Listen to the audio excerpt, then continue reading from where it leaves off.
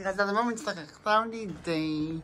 But who knows if it's supposed to clear up at some point. And oh, what? There's a Honda Accord and oh, there's a Honda Accord. Too bad its mount range isn't as high as my car. So obviously that Honda Accord wasn't a hybrid. Also, anyways, but guys, who knows about any of these guys? Who knows if they're switching to become like nice and clear eventually. So anyways, about what happens next is just like completely unknown.